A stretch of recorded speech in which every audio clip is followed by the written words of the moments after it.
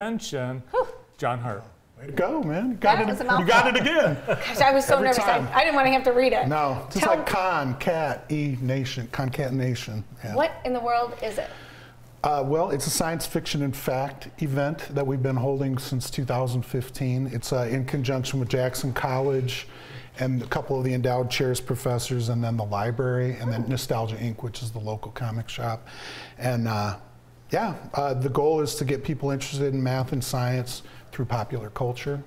And our first guest was Walter Mosley, the author Walter Mosley. And now this year we've got a really up-and-coming guy named John Jennings, who is big in Afrofuturism. So, wait, and what?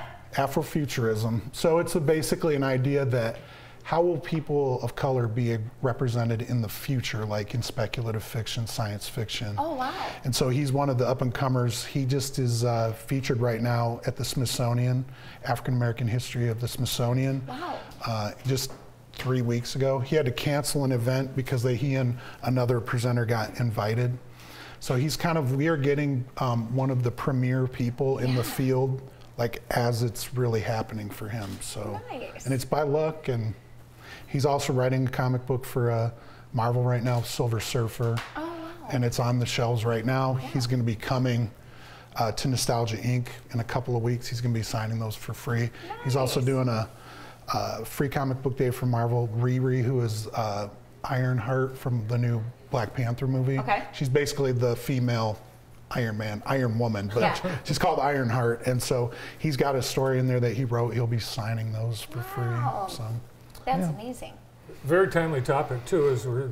As a nation, we're just looking at how we are representing Black people in history and in the media. present. Yeah. And this is kind of I don't know, it's always been going on, and we talked in one of our features about how it was a fringe thing, but it's not true. It's always been represented in Black culture. It's more maybe a fringe in totally mainstream culture, but if you think about somebody like Sun Ra in the Space Orchestra, he was a guy representing Afrofuturism. It's like basically, how can Black people see themselves in the future?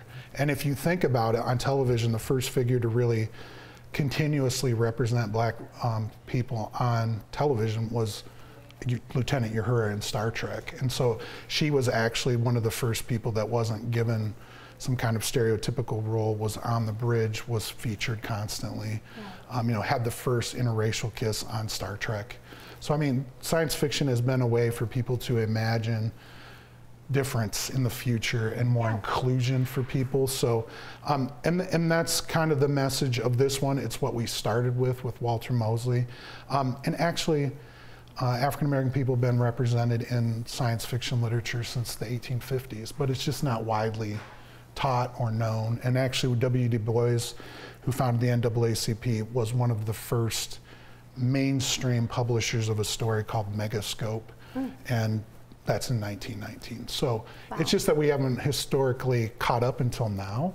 Like you're saying, Bart, it just is a matter of catch up and being familiar with stuff. So it actually originated in kind of white academia, studying and talking about race as a form of technology and how we define things by race, and that's a technology to control situations. And so people were basically like, how will you be able to control your own body in the future? What will happen? So John is at the height of that right now. One of the things that he is really famous for, he won a Hugo Award, which is a high-ranking science fiction award, for his take of Octavia Butler's Parable of the Sower. And it is very immediate. If you haven't read that book or the graphic novel, super immediate about climate issues and how that's going to affect next generation people, and then like what will future living look like, and how will we bridge this time to that future time. And when is the convention? It's been going. We've been going. There's lots of content on our website, but this is what we call a slow con.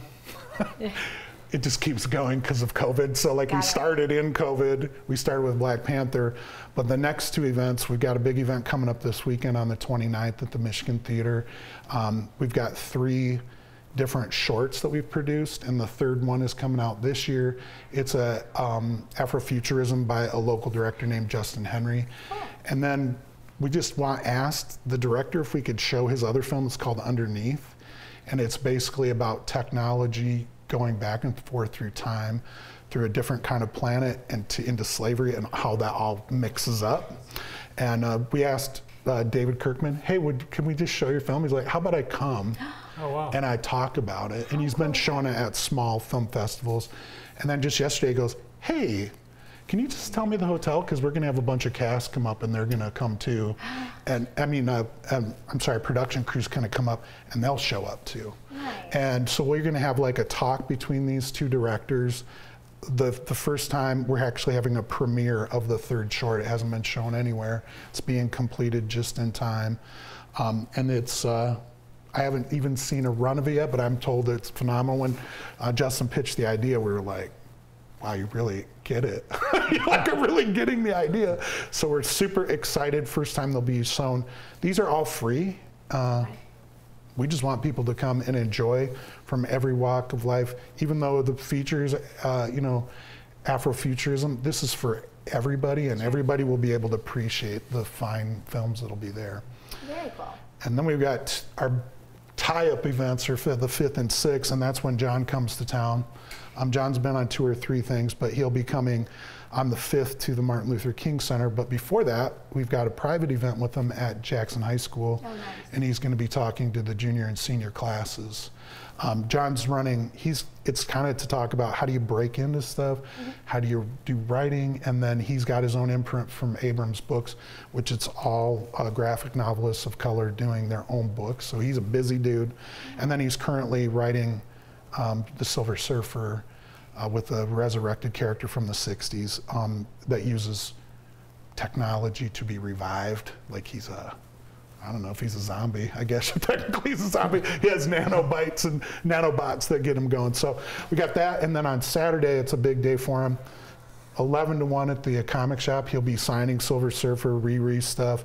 And then 2 to 4 at the Michigan Theater.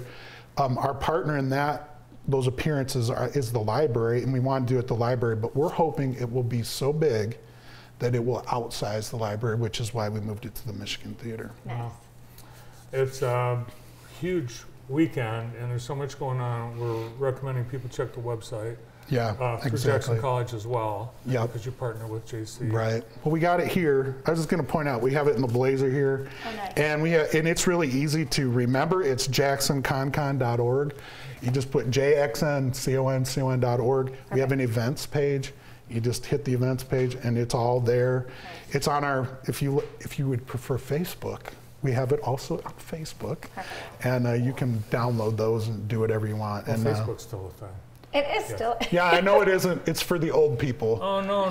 No, that's what they say. It's They say coming back. They said because Instagram. Twitter's going to go away, and then Facebook will be back. Well, then what about let's just get MySpace back and everything. Yeah. I'm now, not gonna Andy's run not that. here, so I don't know. Would it be okay if we do the shoe cam when Andy's not here? He's going to be really jealous, but we need to see what you're Oh, sporting down there. I don't know, John where's it really at? is- Where's the shoe It's cam? Right over there. here. Yeah. Oh, It's all decked out. He's got. yeah. Check out those Doc Martens. These are the premiere of the Doc Martens. Are those suede? They're corduroy suede Doc Martens. But Wow. this is the only thing they go with. So Wow, I love it. And this is their debut. this is the premiere Yeah. right here. They've been out of the house. Nice. Yeah, so Well, thanks for coming in. yeah. Thanks for having me. Yeah, John's been doing this for many years. John's also the executive director at Disability Connections, so thanks for your time volunteering for this. Yeah, and it was so great.